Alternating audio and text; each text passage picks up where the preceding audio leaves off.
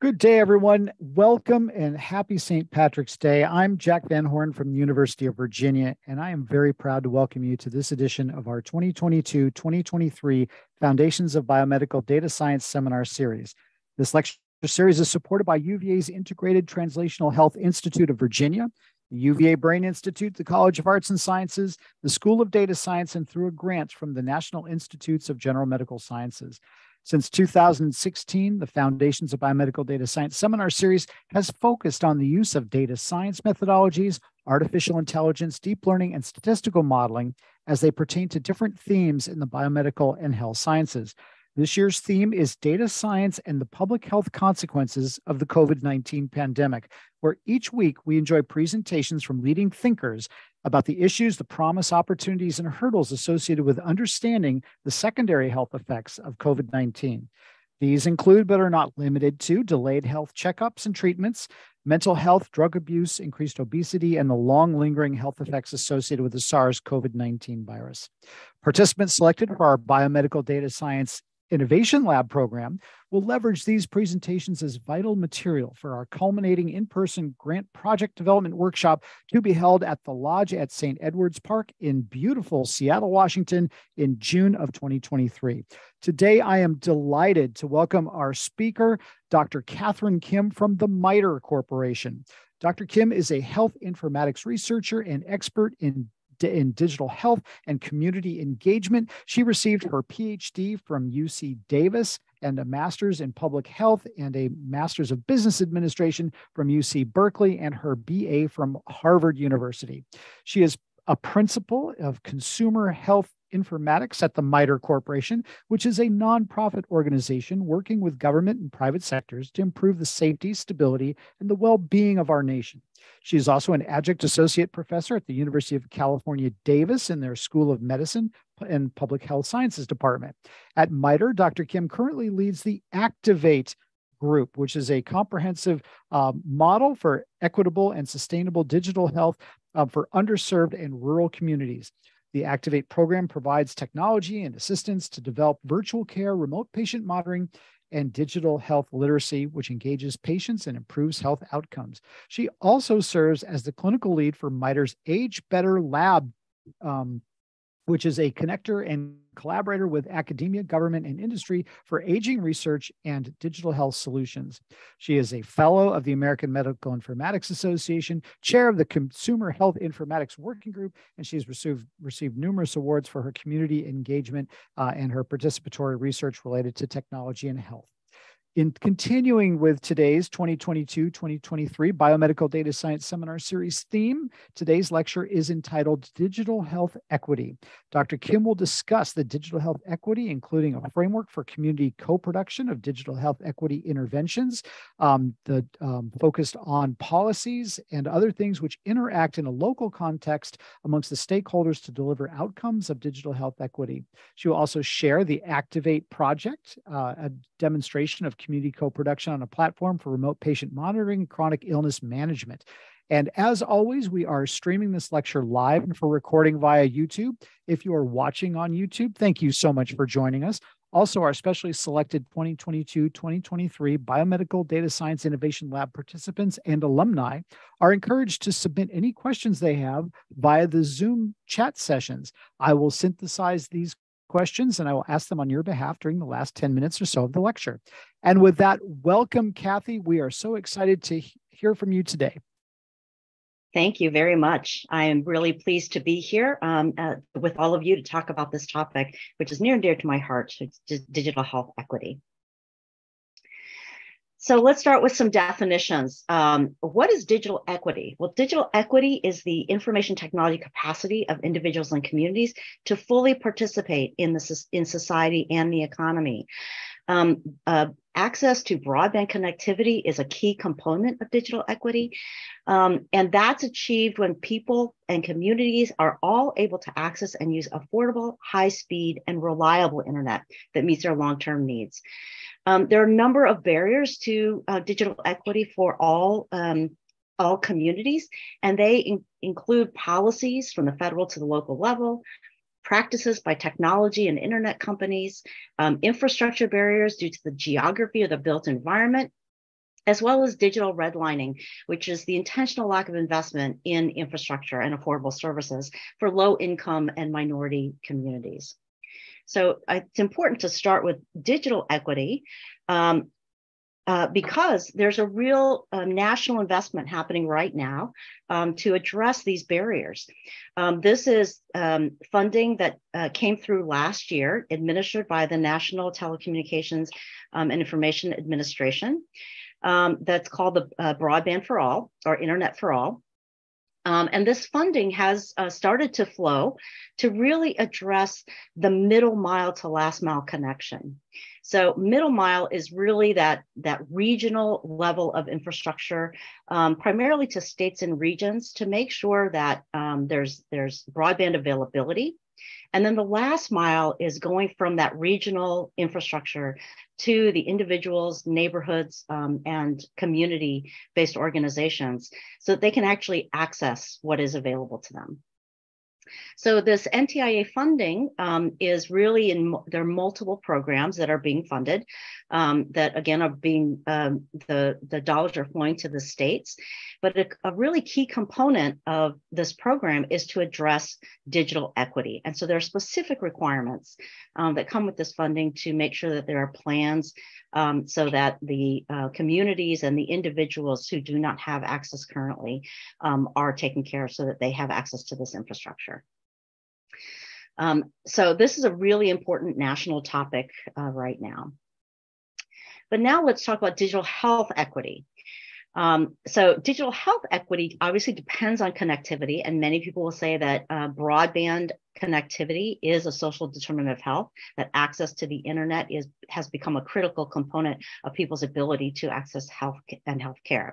So the definition of digital health equity is access to digital healthcare, appropriate design of solutions, and the benefits and outcomes of digital health experiences.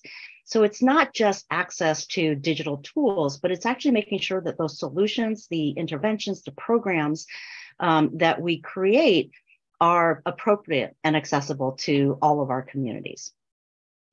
So there are several frameworks that have been proposed for thinking about digital health equity. One of those frameworks would give these sort of 5 drivers that are important to pay attention to. Similar to what we saw in digital equity, it also includes the policy and structural drivers. It includes system level influences like the public health and the healthcare settings in a community. It includes community and social factors, such as the role of family and friends and community-based organizations. And of course, there are individual influences, such as an individual's skills, digital literacy, health literacy, and their motivation to use these available digital health solutions. And then there are characteristics of the platforms themselves, such as, are they usable, are they accessible? So you can see how these concepts are really large. They're big scale concepts, right? These are not things that you can address sort of in a silo. They really require lots of collaboration across multiple disciplines and multiple sectors of our community. The other definition that I wanted to share is, what is the digital health ecosystem? You know, there's so many terms that we use to refer to these things. Sometimes it's telehealth, sometimes it's telemedicine. You know, it's really the broad ecosystem that supports connected health. So of course, connectivity is essential, but it may include systems that you're familiar with, like telehealth, telemedicine, but it may be technologies that are used in the delivery of very complicated services like remotely guided surgery. It includes real-time patient monitoring, and that may include for acute services like hospital at home and intensive care monitoring, but it may also be for things that are more managed by individuals. So self-care, self-management for things like chronic illnesses. It also includes the technologies themselves that people use. So data collection from sensors that are either in the environment, in the ambient environment, or that are worn by individuals. And then it includes some really important infrastructural components, like data exchange across devices and platforms, which you can see just from those items that are in the list above. much of the data that is in each of these systems is not necessarily shared with other systems or with the patients themselves, and often cannot be aggregated in ways that make it easy to compute or to analyze. It also includes the ability of people to access health information and treatment information. So can people get the information when they need it? Or can it be delivered in ways that, that are accessible and offered at a time when it's most beneficial? We also need to be thinking about accessibility. Of course, our diverse population has diverse capabilities and capacities to interact with technology. So we need to be thinking about all the ways that we might interact with technology, including things like voice, mobility issues, other assistive features and capabilities.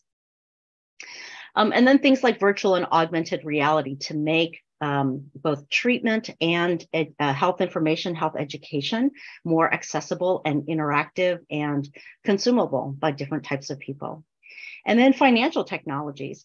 We know that financial health or financial stability and security are very tightly linked with health status.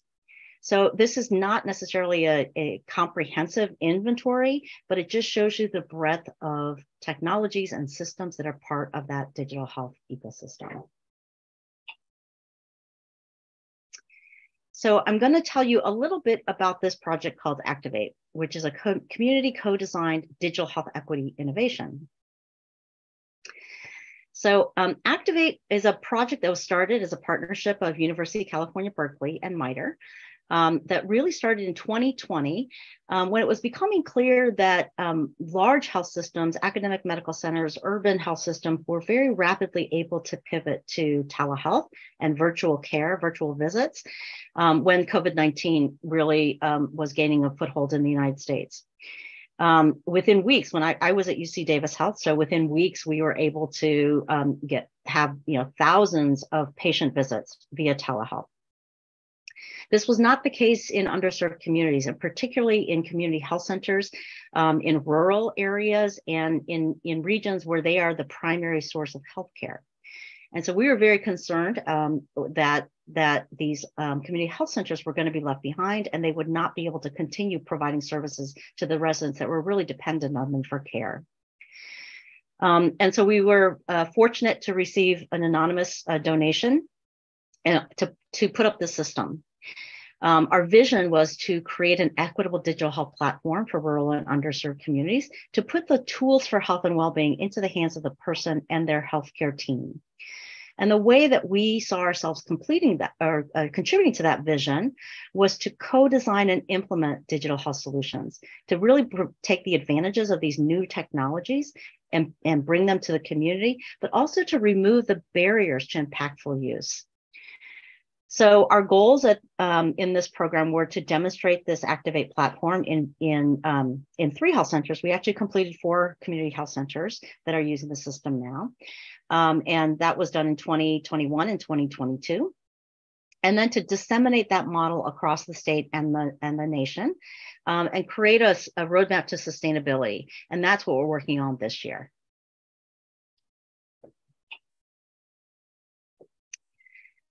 So as I mentioned, we were co-designing this program with community.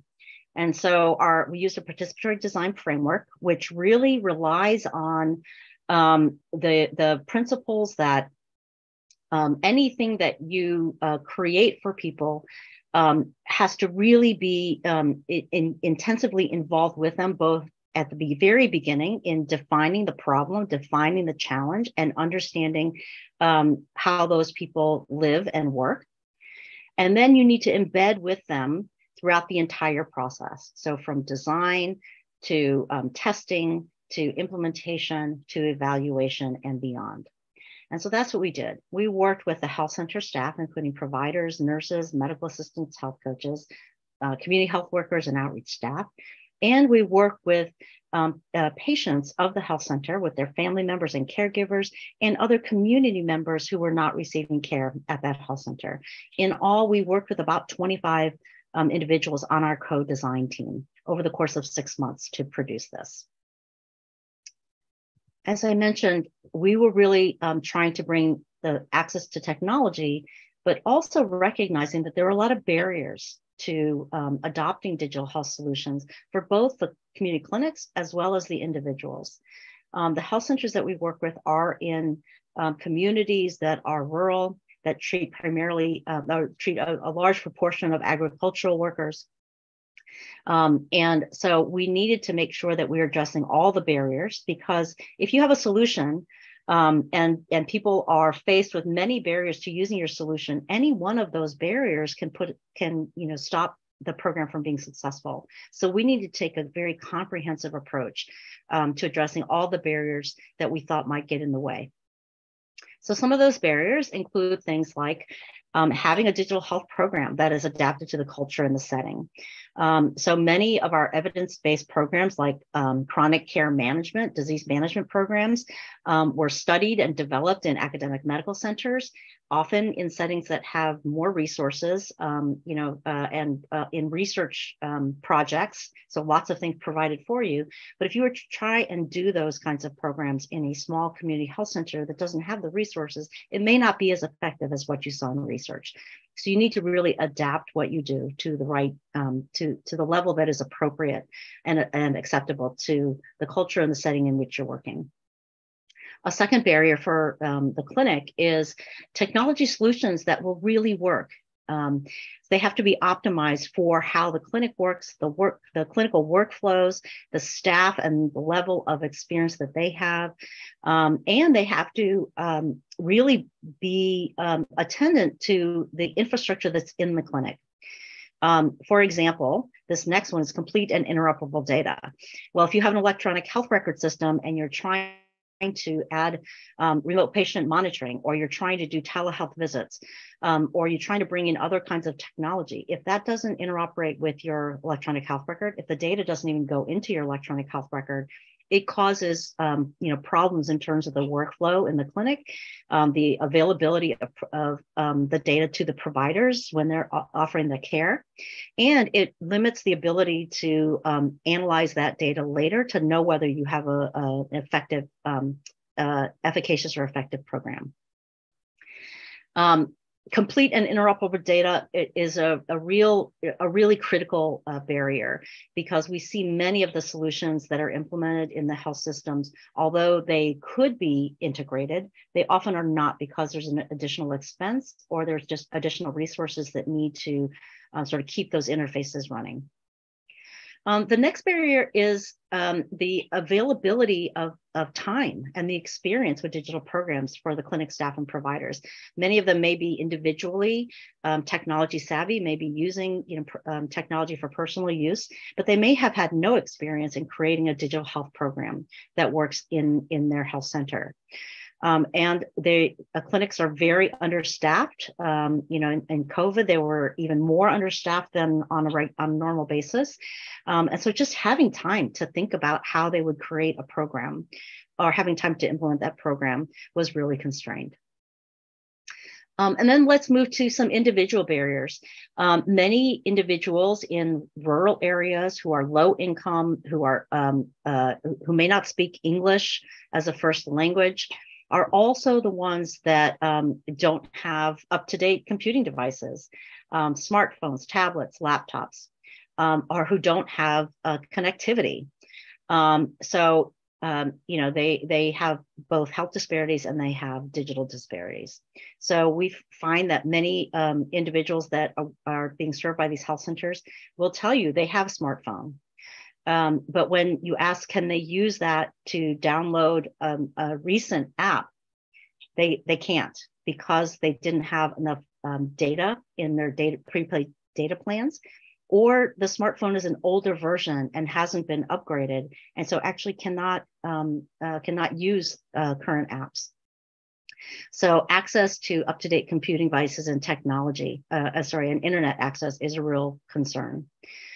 Another in our program was a disparity around access to remote patient monitoring devices, which I will tell you about in a little bit. But most health plans do not cover remote monitoring devices. So things like glucometers, connected glucometers, connected blood pressure machines, other kinds of things that people may need to have on a daily basis to manage their condition.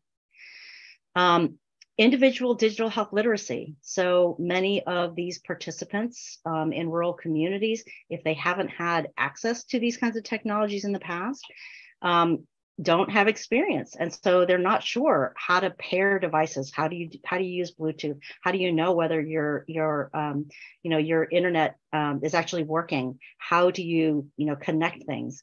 So their ability to have both the digital skills and the health skills combined may be a barrier. And then finally, stable and sustainable funding.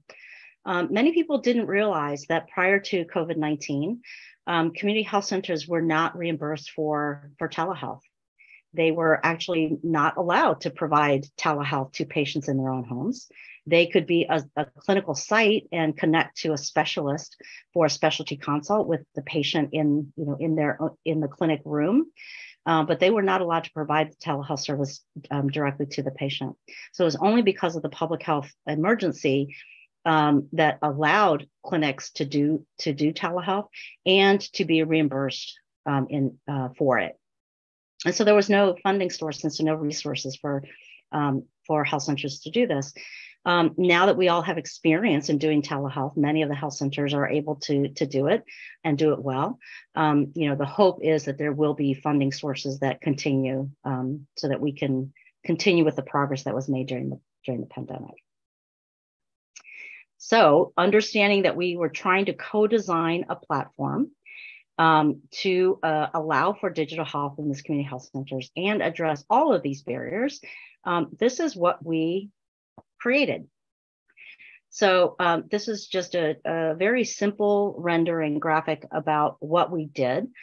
This is a platform that is HIPAA compliant, so it does provide for both privacy and security.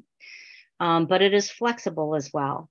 And it was important that this is flexible because as a research and co-design project, it was not an attempt to create a commercially available system that would replace what clinics were doing, but rather to be an adjunct, to be complementary to the technologies they had, to provide additional capabilities, and to make sure that all of their technology worked together, so that it could be streamlined and efficient. So the platform integrates remote patient monitoring devices. Those devices were selected by each health center for what they were hoping to use, what they had experience using, and in the cases where there was insurance coverage, like under Medicare, devices that would be actually covered by insurance if that was an option. So we have 7 devices that we have integrated that are in use. We provided a pairing app so that participants who had these devices could download this app, be able to automatically pair the devices with our system that would identify the patient and identify the device. And so that data could be brought together in our servers and matched to medical records. So all that data goes into electronic health record systems, and the workflows are streamlined and integrated so that it can work alongside with the virtual visit system if the health center has that, as well as other devices if there are preferences for the health center for how they want to run this system. And finally, there are interfaces, user interfaces for the program manager as well as the participants, so they can see their data. So the program manager can run analyses and to see the status of all of the patients that are participating in their program. And then there's some analytics and ways for people to see as a group how the patients are doing and what the outcomes are. So this system is used by participants themselves. These are all participants in the first phase of this were all participants with diabetes and hypertension. And then the teamlets in the health center. And the teamlets are the healthcare provider, the medical assistants, health coaches, and community health workers, if they have them. One of the really important things here is that the teamlet needs to really work together. And it was a model that not all health centers use, but it was important that they work together because this is a technology adoption program. And so it needs to be adopted by the staff at the clinic, and it needs to be adopted by the participants. And so you really have to address all of that infrastructure and all the barriers that we talked about previously. And you have to have people on the teamlet who can make sure that all of those things are being taken care of. The other important development here is something we call the digital health pathway. And this is the operating model for person-centered self-management and care coordination. This is a way of modeling all of the touch points between the clinic and a participant. And we created this for each condition. It's customized by condition as well as adjusted for each clinic. And as I said, it maps every touch point. And the importance of that is to, one, make sure that we understand the clinical workflow, the operational workflow, how the technologies should interoperate, so that that's all mapped out as part of the planning process, and procedures are created so that once you implement the program, it works for everyone in the clinic and it works for each of the participants. The other important concept in the digital health pathway is that with all these touch points, you really proactively think about how you can have each action be digital first. And that means that there is a capability within the technology to handle it in an automated way, or that the technology has the capacity to do that, but it's not digital only. And that's important because if you're going to be person-centered, you need to recognize that not everybody has the same appetite or interest to use technology for every touch point. People still want a personal relationship with their healthcare provider. And so they may not always want a virtual visit. They may want to have, an in-person visit with their provider. They may also want to use the telephone at certain times and not do a video call. Or there may be times when, they really want education from a health coach and not to read or view, something online. So you have all these touch points that are digital first, meaning there's a capability for it to be done using the platform, but that's not the only way people can interact. And then finally, it's combining the right touch with the right tech so that you really tailor the support and the technology to the touch point and to the purpose or the goal that you're trying to accomplish. So this is a model that helps you to understand that and helps you to build for that, to design for that and implement it. So we do have outcomes. We have a paper that's currently in review for the outcomes. So I'm not going to share the outcomes here, but we will say that it has achieved very substantial improvements for hemoglobin A1C for those with diabetes and blood pressure for those with hypertension in these health centers. So it is fully implemented.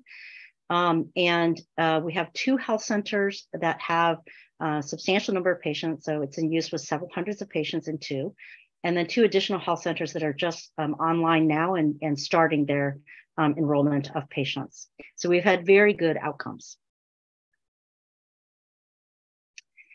So now I want to talk a little bit about the data science implications of digital health solutions like Activate.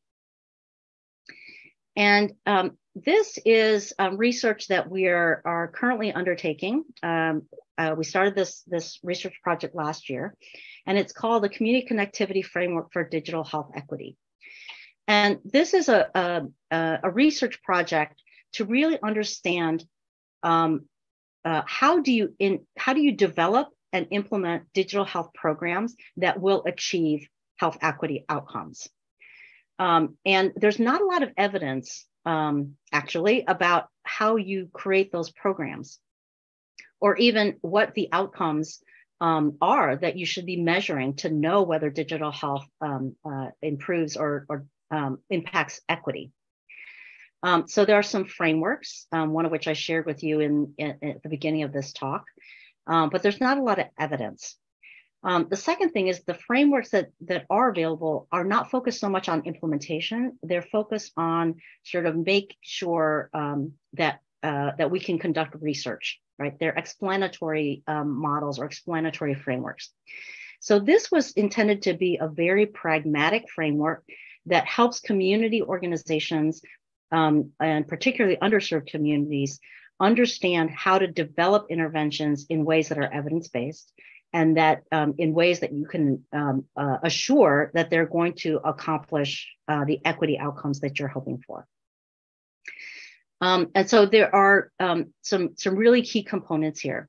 One is that digital health equity relies both on the supply and demand, right? These are economic concepts where the supply of not only connectivity, but digital health services needs to be there.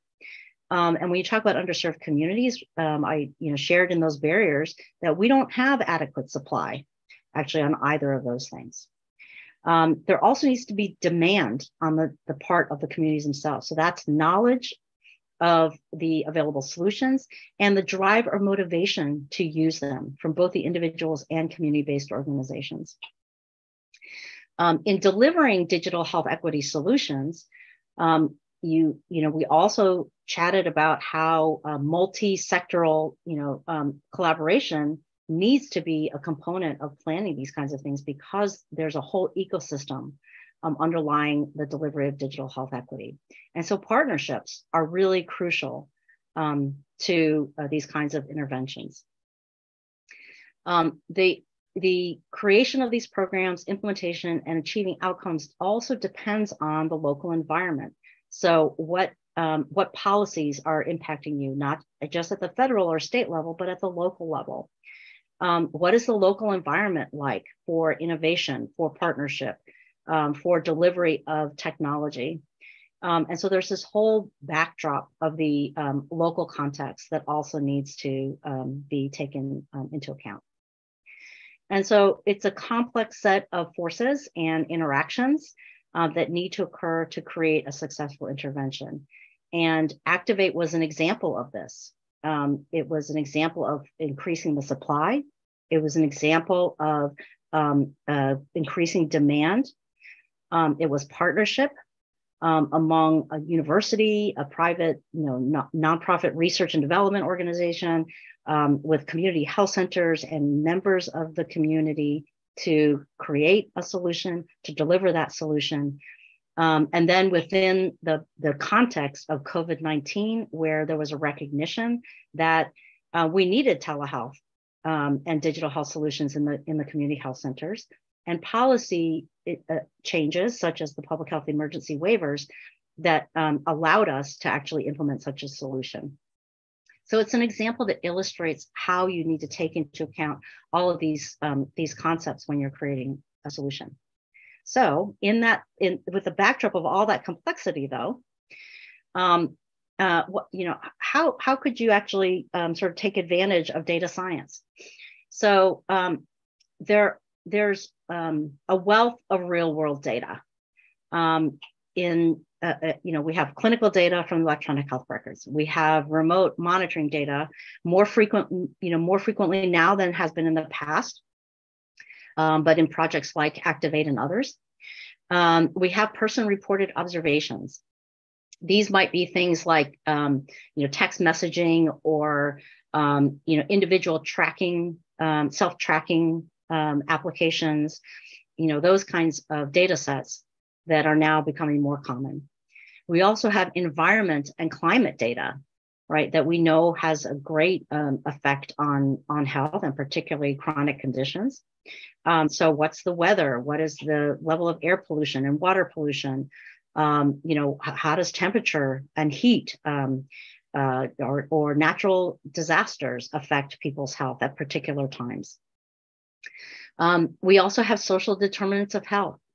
And I will point you specifically to this citation at the bottom. That's from the Assistant Secretary of Planning and Evaluation for Health and Human Services. This is a review that is maybe of particular interest to this year's Data Science Innovation Lab. It was a scoping review that we conducted and published on data elements for research on the role of social determinants of health in coronavirus 2019 infection and outcomes in the US. This report shares, from the research, the kinds of data sources that researchers were able to take advantage of, including things like clinical data, remote monitoring, person-reported observations, environmental data, but also social determinants data, not just at the individual level, but at the population level. Data that comes from census, data that comes from national, cohort surveys, data that comes from indices that are calculated, population level measures about social determinants in states, in regions, or even down to the neighborhood level. So these population level data sets are also important sources of real world data, but also the business and policy environment. Right, we have lots of data about that come from the commercial sector, and being able to access those data would be very important to health, as well as policy, particularly with the Internet for All federal initiative and the NTIA funding. Lots of data is being currently collected at both federal and state levels about connectivity, about broadband speeds, about barriers to access. And making that data available for analysis is an important aspect of the program. So when you think about all those different sources of real world data, that might help you to ask questions. And I just offer, a couple of relevant health research questions that the health centers, that health researchers might be interested in related to the kinds of data that we have in Activate. So, for example, what are the factors that contribute to a health condition or outcome, using not just what was created in the data sources that were created in Activate, but also these other real world environmental and commercial data sources. Are there natural groupings of participants, and can we use those groupings to learn more about triggers that precede a particular condition or outcome? As I mentioned, we know we hypothesize that in weather conditions do impact people with cardiac conditions, people with pulmonary conditions, respiratory conditions, but also the interactions of those kinds of things also affect diabetes and other conditions. So what are the natural groupings of participants with their clinical and individual characteristics interacting with the environment that would help us to understand whether they have a condition, what the particular outcomes might be for them, or what might trigger a worsening or improvement of a condition or outcome? And then can we predict the next episode, when the next episode is likely to happen? So these are questions that you might consider as you think about your own research and the data sources that you have available to you. But what I'm asking here is to think about what is relevant to your community, to your providers, and to the populations that you're hoping to impact with your research.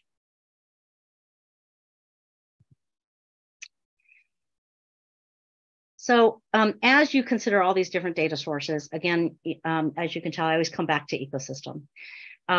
This is really an ecosystem for digital health. It's an ecosystem of health for our communities and for people who are developing technologies or trying to analyze the information, the data that we get from them. This is a continuum of the right technology and the right touch. As I mentioned before, we thought about this concept as in the development of Activate.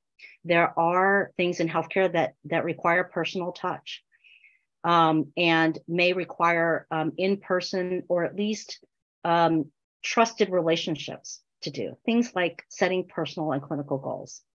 Things like addressing barriers to digital and health self-efficacy. things like shared decision-making among patients and providers, provision of medical interventions and procedures, and then addressing other kinds of barriers to care. That may require more personal touch. But there's lots of technologies that we can take advantage of. Some of the data collection technologies that we've already talked about, like in sensors, but medical devices as well. And then interoperable and computable data, right? Making sure that data from real world sources can be used, can be developed in ways to make it computable, and interoperable for use by the healthcare system. And then different computation and analytic techniques. As we think about, machine learning and artificial intelligence, we need to also be thinking about fairness and bias in our algorithms, assurance that AI is providing appropriate direction and will be used appropriately. And then, other kinds of sort of ethical, moral, and legal issues. Insight generation. Again, thinking about decision support, thinking about applying what we learned from our algorithms into the practice of self-management, of improving your health, and of the provision of healthcare. Thinking about the policy levers at, again, federal, state, and local levels. And then making sure that that individuals can use all of the technology and the knowledge that comes out of technology to apply it to their own personal situations, to do self-management, to do care coordination. So it's a balance of the right technology and the right touch. It's not just, you are either high tech or high touch. You really can be both. But as long as they're balanced in the right proportions as you go through interacting with individuals and communities.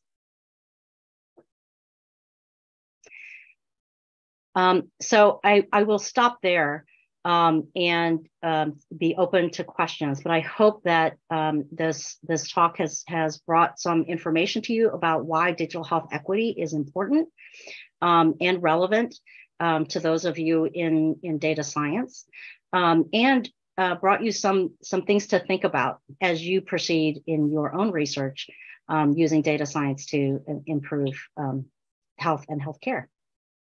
And I will just let you know that there are references to all the citations that I provided in this talk.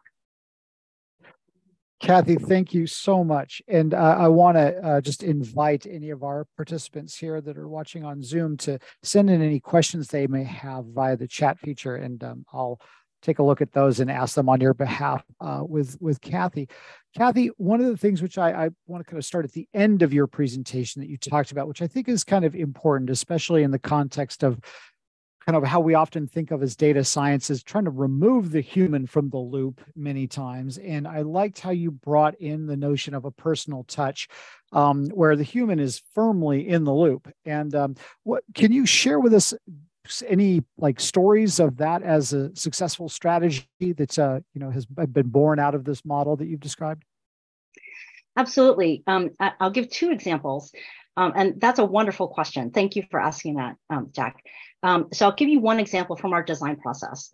And that is that we had patients and family members who were in our co-designer team.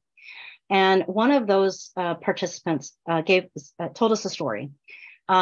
She said that she has high blood pressure, among other things. And her doctor had told her, go get a blood pressure machine. You can just go buy it at the drugstore. And you need to be measuring your blood pressure every day and taking care of yourself, right? And then let me know, what your readings are and how it's going. So she was doing what she thought they told her to do. She went to the drugstore, she bought a device, she was measuring it every day. And when she went to talk to the doctor, she said, well, how's it going? And how are my readings? And the doctor said, I don't have your readings. She thought that it was automatically somehow going to the doctor. And she didn't know that she had to buy a particular kind that allowed her to connect through Bluetooth and set it up. Like, no one had explained that to her. And then it turned out that her blood pressures had not improved And she's like, well, I was watching the numbers, but she didn't really know what the numbers meant. And she was making some assumptions about them, but no one had sat her down and said, well, this is what they mean and what you should do about it when you see these readings.